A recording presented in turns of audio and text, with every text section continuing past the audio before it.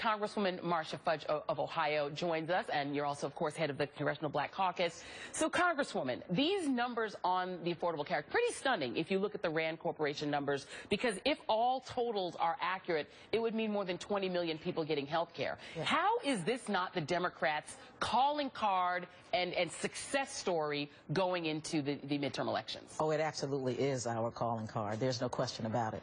I think that when people sit back and realize that the Affordable Care Act really did what it was supposed to do, and I listened to the clip, there is no way that if, in fact, the Affordable Care Act had driven up cost, that it would be that quiet. They would never give the president that kind of a break.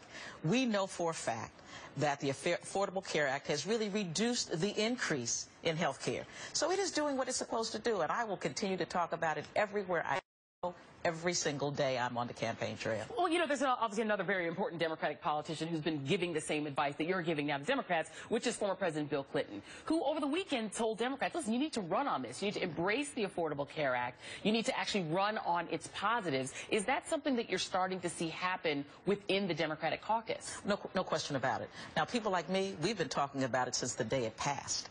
I've never backed away from it because I thought it was the right thing to do. I knew that there were 30 million people who needed health care. I represent places where my children couldn't get health care, where I have the best health care facilities in the world. So I've been running on it from the very beginning.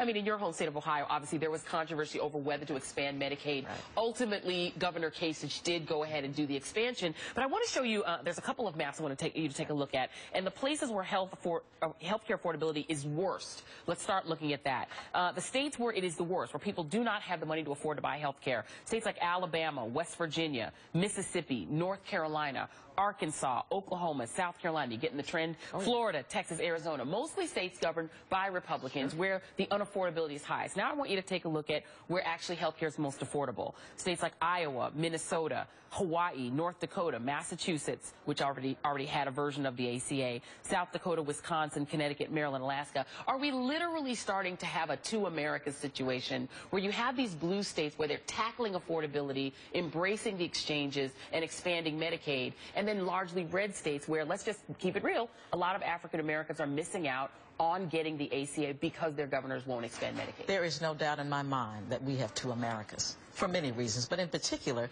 for the health of our people. The people who live in states where their governors refused to take the Medicaid expansion should do everything in their power to get rid of them, because these people really have done a disservice to everyone they represent. When you refuse to take federal dollars for 3 years for this expansion, you, to me, have said to your state, I don't care about you. I don't care what happens to you. I just want to stop the president from having a successful proposal and to having a successful plan, because otherwise, who doesn't take the money? Come on, Joy. Who would not take billions of dollars to help poor people in their state? Well, do you think that it's been a mistake on the part of Democrats not to emphasize the Medicaid portion? You have a lot of ink and a lot of push around the private insurance piece, getting that $7 million. But you haven't really heard so much touting of the Medicaid part, which is a big part of the expansion. Listen, let me just tell you a story. Young man in my district, healthy young man, he tried to get on the website early, couldn't get on because of all of the issues. Some weeks later, he found out he had to have his gallbladder removed. So he goes through the surgery. He's $40,000 now in debt, trying to figure out how to get out of it. Well, he finds out that now, as he goes back, he qualifies for Medicaid. So we retroactively put him in the Medicaid expansion program. Now he is covered, he is healthy, and he understands the significance of health care for a young person. I mean, those are the kind of stories that you would think would be really out front for Democrats. You know, let's quickly talk about some of the polling, because what strategists are saying is that Democrats are in trouble in the midterms because of the Affordable Care Act, despite those stunning numbers from Rand that show maybe 20 million people potentially getting health care. Right now, in terms of what people want done, among Republicans, 26% of Republicans in the latest Kaiser Family Foundation survey say keep but fix the health care law. 27% say repeal and replace. 31% repeal and don't replace. Where do you think that piece comes from, the 31%? Are these people who just have health care and so aren't concerned about expansion? No, I think it's people who are listening to a narrative that is put out by Fox and these other people that really believe what they hear every time they turn those television stations. Any any right-minded person, any person that cares about his fellow man, is going to want to be sure that their neighbors and their family and their friends have health care. So I would say that those are people who really don't understand what it is.